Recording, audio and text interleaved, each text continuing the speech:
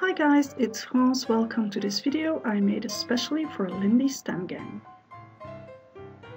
For this project I started with a tiny cardboard suitcase and a piece of cut and dry, from which I took the white part away and then give it the exact shape so that it would fit inside the suitcase. And I also want to include that little music mechanism inside my suitcase. Now it has a lever on the side, for which I need to make a hole in the suitcase so that it can stick out of the suitcase. So this is what I'm doing right now. I made some marks using a pencil, and now using my cutter I have to make a hole on both the bottom and the top of the suitcase.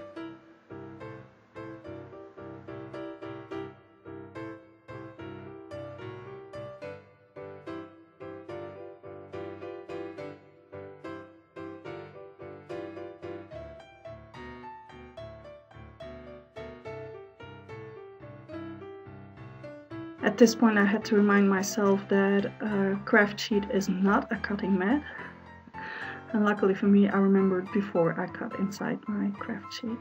So now that my music mechanism fits inside and can stick out, and the lever can stick out of the suitcase, I'm taking some elements of a computer motherboard that I want to use as well for the inside of my suitcase. I'm looking for a grungy, industrial, rusted finish, everything that I like. So using my tweezers I'm taking off some parts that I would like to use. Now I want to give, as I said, a rusty industrial finish to it all, so I need to make a bottom on my cut and dry that doesn't look as smooth as this one. So I'm using extra coarse pumice gel from Golden, to which I'm mixing some Magical from Lindy STEM gang, and I'm adding quite a lot of powder because I want to make sure that I have a deep and rich color all the way through a thick layer of my gel that I will be putting on my piece of cut and dry. Sorry. Now, I don't know if you can see it, but I made some marks on my piece of cut and dry where the music mechanism will be, using a pencil and a pointy tool, so that I know that I don't have to put gel on that part, otherwise my music mechanism won't fit exactly through the holes that I made in my suitcase anymore. So going all around the marks, I'm adding a very thick layer of the colorized pumice gel.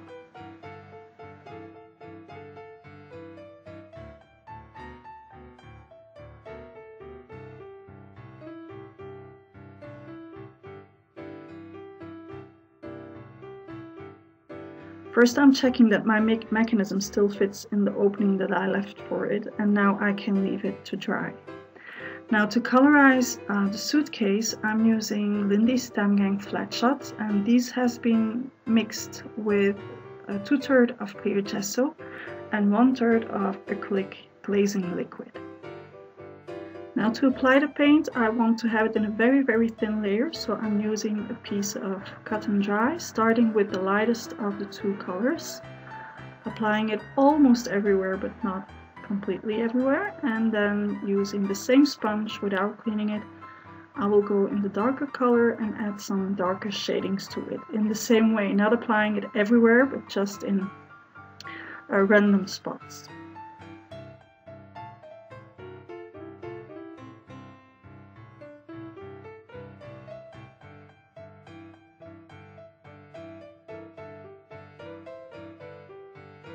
I used a baby wipe to clean the handle of the suitcase to keep as much paint away from it as I could, and then using a paintbrush I'm going inside the suitcase in the folds, as my cut and dry piece is too thick to really go down all the way into the folds.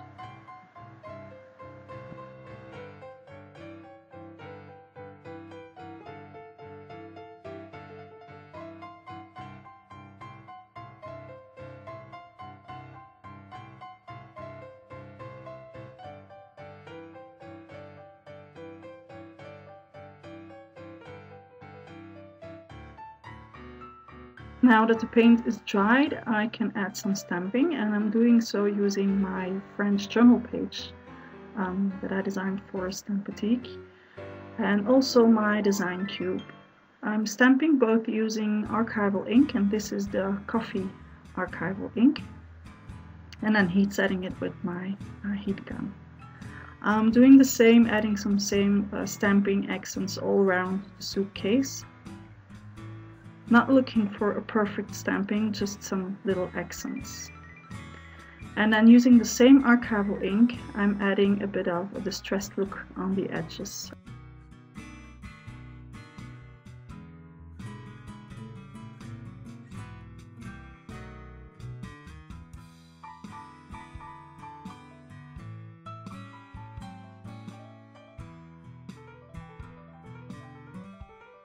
Now, before heat setting that archival ink, I'm using a baby wipe to make it even more distressed. This will take part of the ink away, or at least blend it just a tiny bit and make it look less harsh. And now I'm doing the same with black archival ink, but I'm not insisting as much as I did with the coffee archival ink. And then again, using a baby wipe to blend it just slightly, and then heat setting it to make sure it won't move anymore. This is diluted magical powder, to which I just added some water, and I'm using it to add some splatters on the suitcase.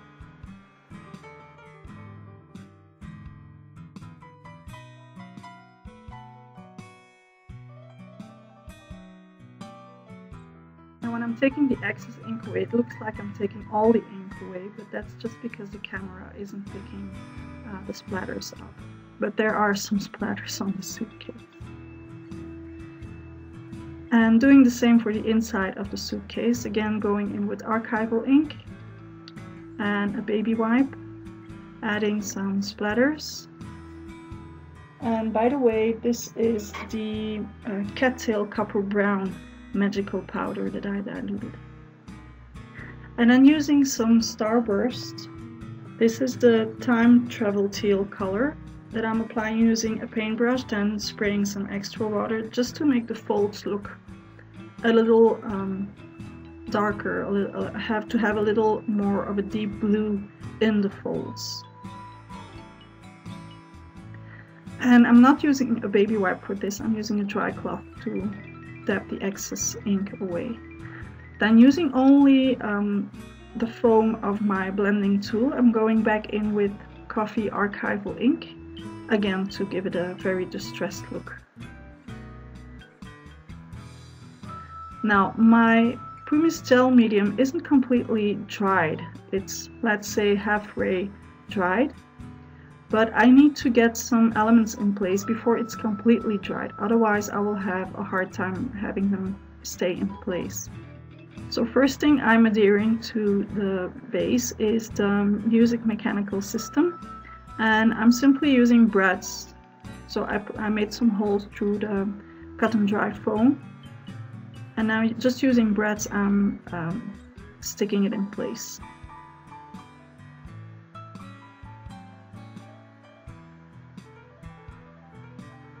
And now I'm pushing the gel medium as much as I can against that little mechanical system.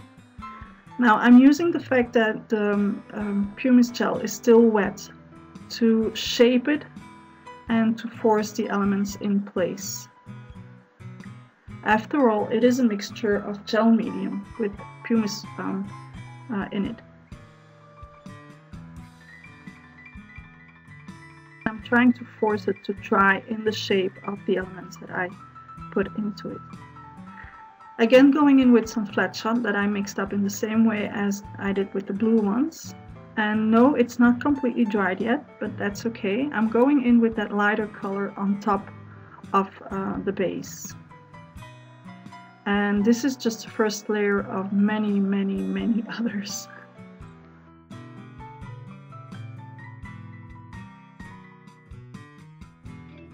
Still working my way around for that first layer of color. And I'm also adding it on the little elements that I took from the motherboard to blend everything together and to give it a very old, grungy, rusted look.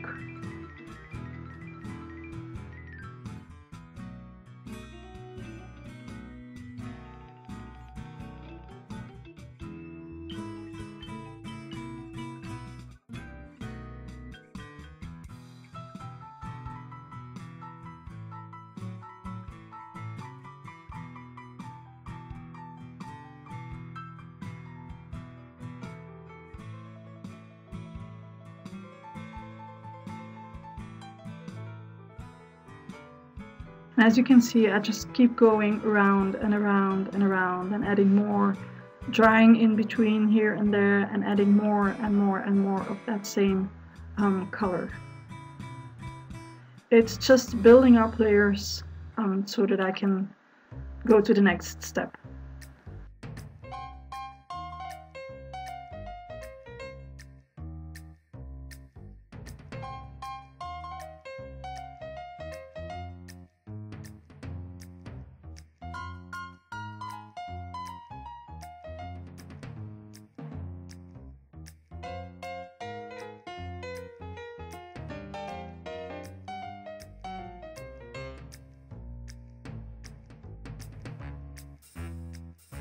Now I left it to dry overnight to make sure that the pumice gel as well as the paint would be completely dried before going to the next step.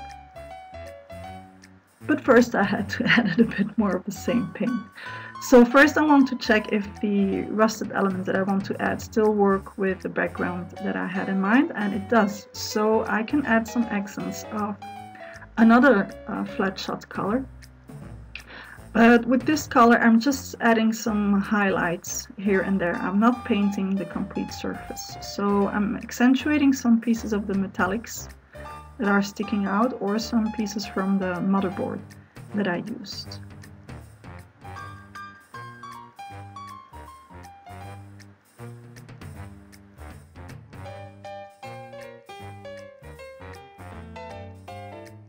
I left it to dry completely and then I went in with sanding paper, and I'm sanding the bottom layer.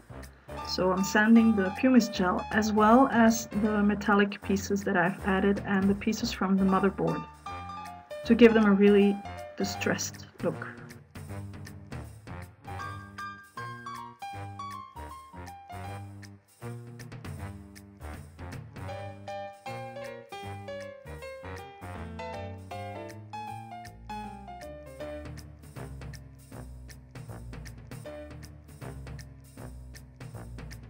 Now that was a good start to go for a distressed look, but it wasn't extreme enough. So I'm going in with my pointy tool and I'm picking up some grains from the pumice gel so that the color that's underneath, which is the dark rich brown, can come to the top again.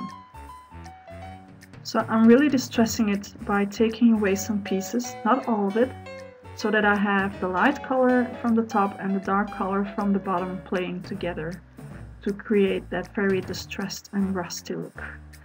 This took me a lot of time, a lot of patience, but it was definitely worth it.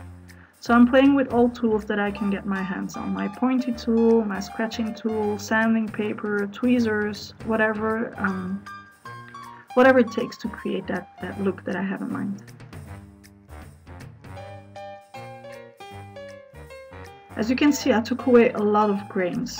The thing is not to take away too much so that you still have that lighter color on the top as well as the elements that you added.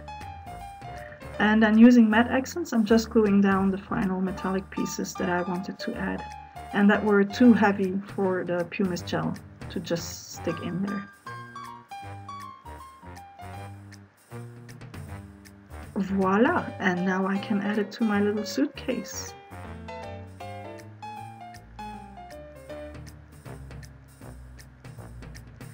Now there was still a gap between the base that I made and the edges of my suitcase, and I want to fill that up. I want to make it look as if it was in there like forever. So I'm taking my leftover pumice gel mixture and I'm filling up that little gap.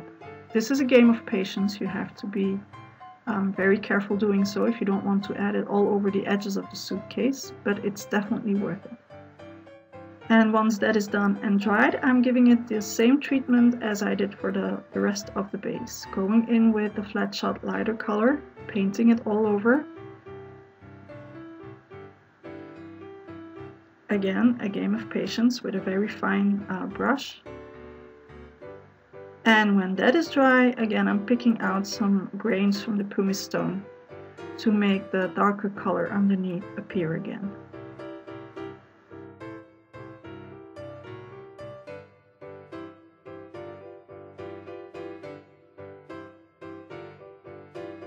Now it all still looked too flat to my liking, so I added some flat Fabio, and this is the Merci Beaucoup Mint color. I sprayed it all over, then heat setted it, and then added some more, and then again heat set it. I'm creating some more splatters on the rest of the suitcase as it still looks too neat compared to the bottom that I've created. So I'm using the same colors that I used before, the Time Travel Teal, Starburst, and the Cattail Copper Brown that I diluted in water.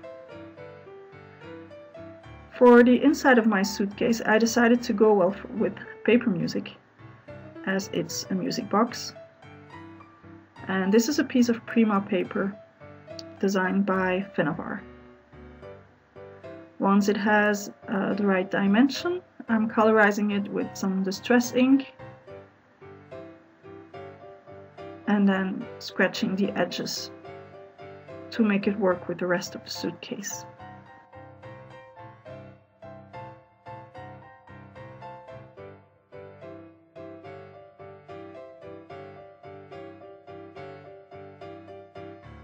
To give it the same color accents, I'm adding some more of that Merci Beaucoup Mint flat Fabio on the paper and then simply gluing it inside with tacky glue.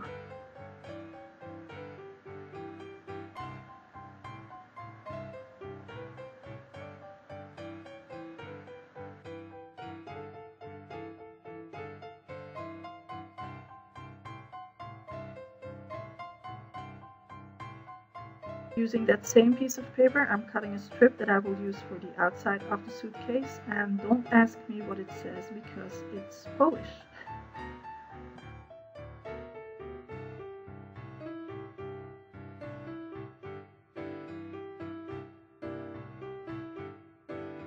And I'm giving it the exact same treatment as I did for the paper inside. Distress ink, scratching the edges, the flat Fabio, the exact same thing.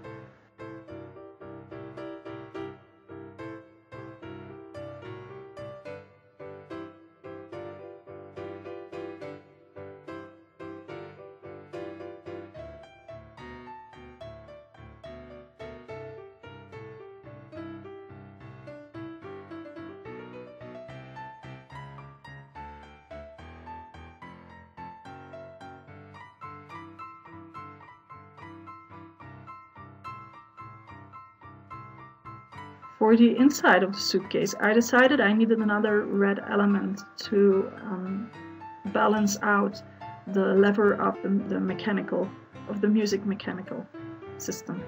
So I'm using a little ticket that I had laying around. I have no idea where it came from. And to dress it up and give it an industrial look as the rest of the suitcase has, I'm just sticking 4 teeny tiny breads through it after I've stamped with distress ink and my splattered mark Stampatique stamp. I also sprayed some water to blend the distress ink around. And once my paper is completely dried again, I can stick those 4 breads through it. So they don't have any function, they don't hold it to anything, they're just there as decoration.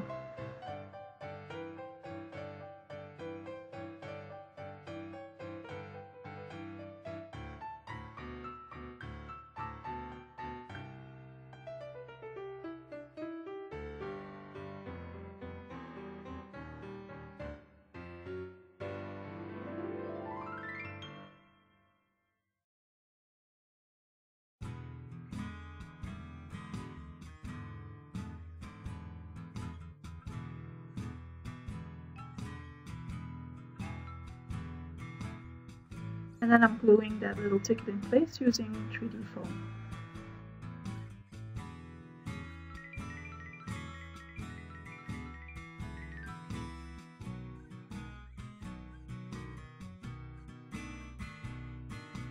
As you know by now, I put a lot of attention in having all the elements work together, so these metallic brads didn't have the same look as the rest of the metal that I used for the inside of the decoration.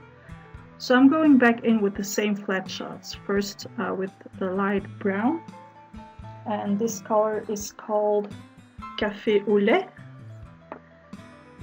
and then again with the blue, really adding the same accents as the rest of the suitcase has.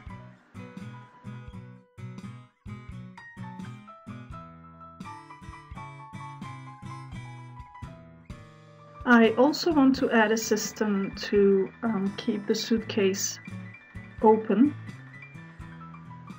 and having the lid of the suitcase hang back just a little. So I'm thinking that a chain might do the job.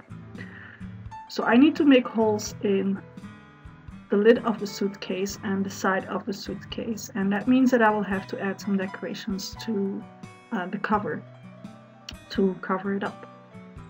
So first I'm placing my chain on the inside, and I'm using just a brad to do so, and then making a hole on the side of the suitcase. I'll do the exact same thing there, placing a brad, a washer, and then opening the brad on the outside of the suitcase. And that of course has to be dressed up as well. I don't want to have that brad just sticking out of the suitcase. So first I'm gluing my washer in place, and now that's a bit of a fight to get that chain through the brad and then through the hole in the suitcase.